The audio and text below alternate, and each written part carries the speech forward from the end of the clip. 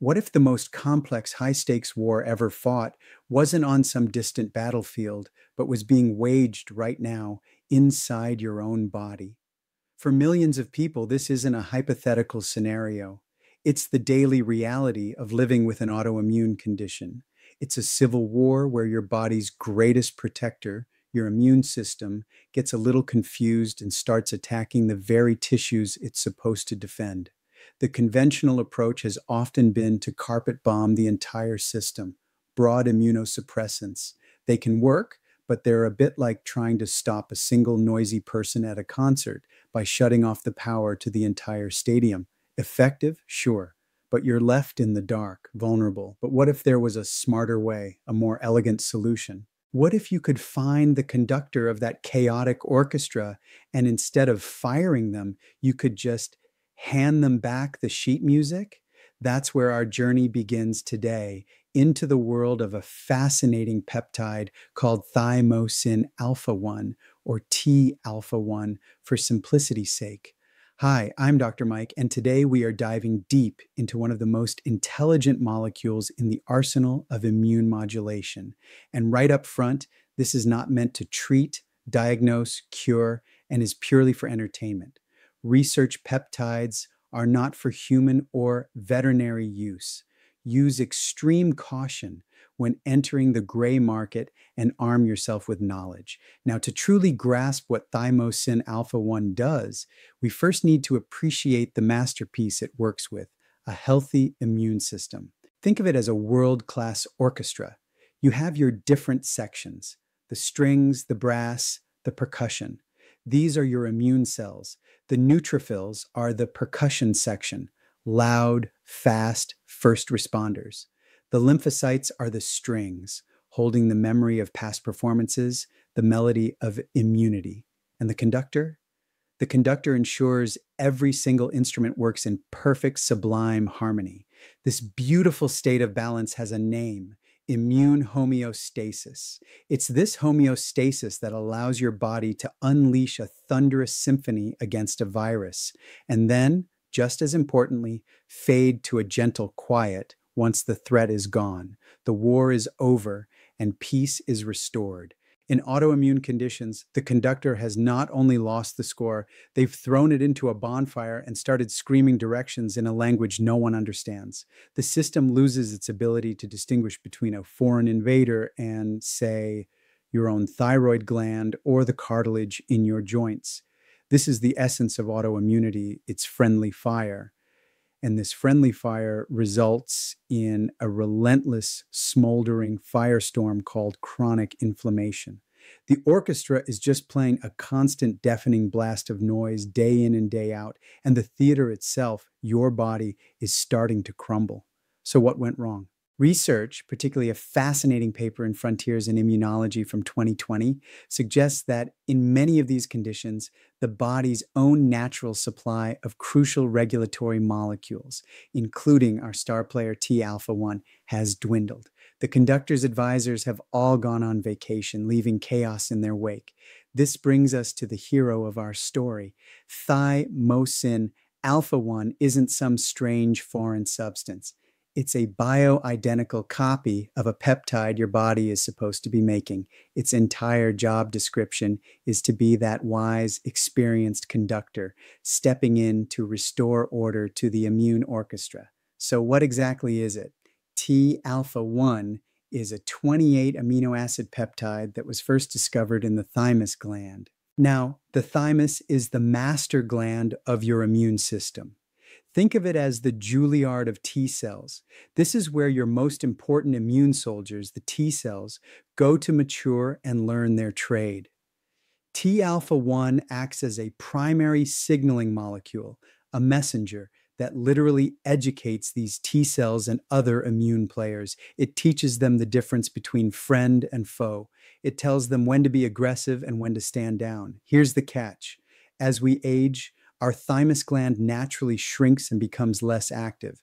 This process is called thymic involution, and as it shrinks, our natural production of T-alpha-1 plummets.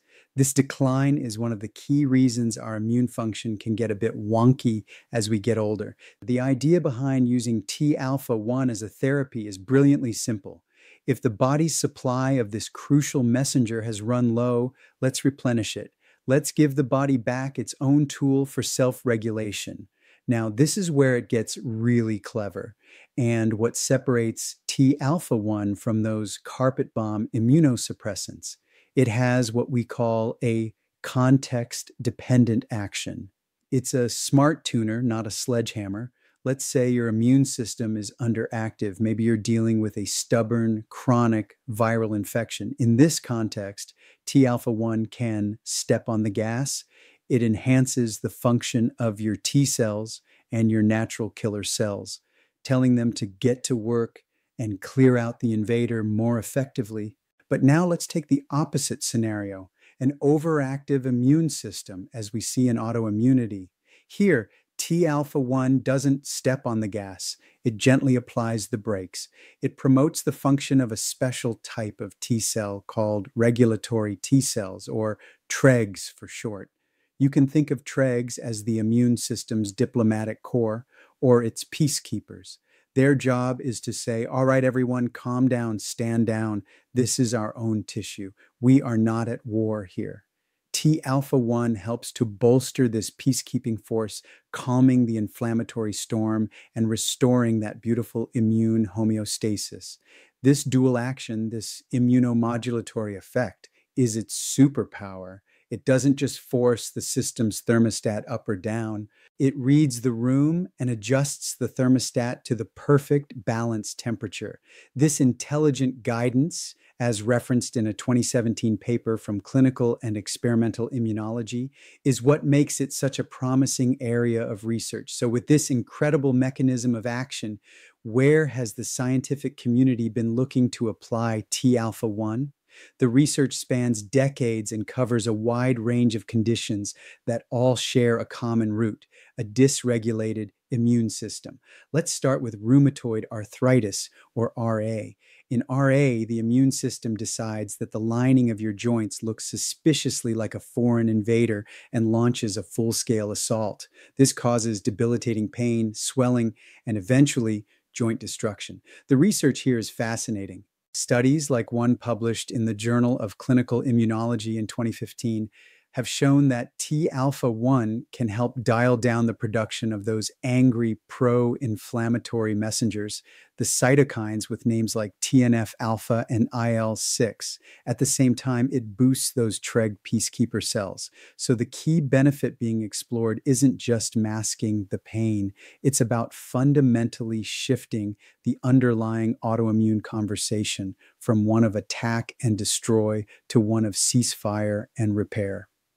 Next up, let's talk about Hashimoto's thyroiditis.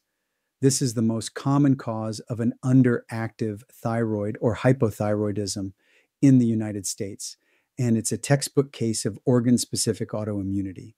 In Hashimoto's, there's often a critical imbalance between different factions of your T cells, specifically the Th1 and Th2 cells. This imbalance leads to a concentrated attack on the thyroid gland. Research, including a notable study in the Endocrine Journal from 2013, has shown that T-alpha-1 can help modulate this crucial Th1-Th2 balance. By restoring this balance, the theory is that T-alpha-1 can help persuade the immune system to call off the attack, potentially protecting the delicate thyroid tissue from further damage. It's about convincing the security guards to stop roughing up the owner of the building. And what about one of the most enigmatic conditions out there, myalgic encephalomyelitis, more commonly known as chronic fatigue syndrome, or MECFS? For many people with MECFS, the immune system is a paradox. On one hand, it seems weakened, unable to keep old viruses like Epstein-Barr in a dormant state. On the other hand, there's evidence of constant low-grade systemic inflammation. The system is simultaneously exhausted and overstimulated. Given what we know about Thymosin Alpha-1's dual action capabilities, you can see why researchers are so interested. Its ability to both enhance antiviral defenses and calm down inflammatory signaling makes it a uniquely suited candidate for investigation. A study in PLOS-1 from 2018 highlighted this potential for addressing the complex immune mess seen in ME/CFS. Okay, the science is compelling, but let's get practical. For anyone looking into this for research purposes, what are the key considerations? Let's talk about safety and what research protocols might look like. First, let's look at safety. This is probably one of the most appealing aspects of T-alpha-1 because it's a bioidentical substance that your body recognizes. It is generally found to be extremely well tolerated in clinical studies. The vast majority of clinical data shows a remarkable lack of significant side effects. The most commonly reported issue is something you might see with any injection: minor, temporary redness, or a bit of irritation at the injection site. That's usually it. This excellent safety profile is what makes it such a point of interest for the long-term management of chronic conditions, often being studied in conjunction with other treatments. So what about dosing? A T-alpha-1 protocol is not and should not be a one-size-fits-all approach. The appropriate dosage and frequency are determined in a clinical or research setting by a qualified healthcare provider or researcher. They'll base it on the specific condition being studied, lab markers, and the overall clinical picture. Typically, administration involves small subcutaneous injections, which are given just under the skin. These are often administered several times a week, but again, the exact protocol is highly individualized. For example, for general immune support wellness, a typical regimen is 1.6 milligrams administered once or twice per week in a research setting. On the other hand, for acute viral infections, higher doses may be used, such as 1.5 milligrams daily for 5 to 10 days, or 1.6 milligrams twice daily for several days, depending on the severity of the infection being researched. These are just two examples of the many protocols for T-alpha-1. So to bring it all together, for those exploring the complex world of autoimmune or chronic inflammatory conditions, T-alpha-1 represents a truly sophisticated and targeted avenue of research. It's a paradigm shift. It's a move away from the old model of just suppressing symptoms and toward the far more elegant goal of addressing the root cause, the underlying immune dysregulation. By acting as that master regulator, that wise conductor, T-alpha-1 offers a way to restore the immune system's own innate intelligence, gently guiding it back toward a state of balance, health, and harmony. If you found this deep dive helpful and want to continue exploring the cutting edge of health science, hit that like button and, more importantly, subscribe to the channel so you don't miss our future videos. And for even more insights delivered straight to your inbox, be sure to sign up for the newsletter. The link, as always, is waiting for you in the description below. Thank you so much for watching. To summarize, we began by discussing the immune system as an orchestra. The neutrophils are the fast-acting percussion, reacting instantly to threats. Lymphocytes are the string section, holding the memory of past encounters. In autoimmunity, this beautiful symphony collapses into pure noise. This uncontrolled noise manifests as chronic damaging inflammation. T-alpha-1 is composed of a specific sequence of 28 amino acids. This gland is the critical training ground for your T cells. The key difference is the loss of self-tolerance in the autoimmune state. T-alpha-1 modulates the complex conversation between these different immune cells. In an underactive state, T-alpha-1 can boost the cytotoxic activity of NK cells. This peptide works by binding to specific receptors on immune cells to initiate a signaling cascade. The target of the autoimmune attack determines the name of the disease. In RA, the synovium becomes a battleground of inflammation. These molecules are powerful messengers that scream, attack, and inflame. Hashimoto's is diagnosed by the presence of specific antibodies against the thyroid. Restoring this Th1 Th2 equilibrium is a primary goal of immunomodulatory therapy. Chronic fatigue syndrome is characterized by a profound post-exertional malaise that is debilitating. Research into this peptide is not new. It has a long and robust history.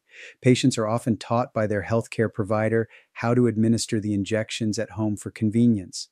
The subcutaneous route allows for slow and steady absorption of the peptide. Purity is paramount. Even small amounts of contaminants can cause adverse reactions. The peptide is typically supplied as a lyophilized powder that is reconstituted with bacteriostatic water before use. Proper storage, usually refrigeration, is crucial for maintaining the peptide's stability and potency. The ultimate goal is to move the body from a state of internal war to a state of internal peace. Because T-alpha-1 is bioidentical, the body's machinery knows exactly how to use it. This process of thymic involution is a natural part of aging, but it has consequences for immune resilience. It helps reestablish the negative feedback loops that are essential for immune control. It's about restoring the conductor's control over the magnificent orchestra of the immune system. Until next time, keep researching.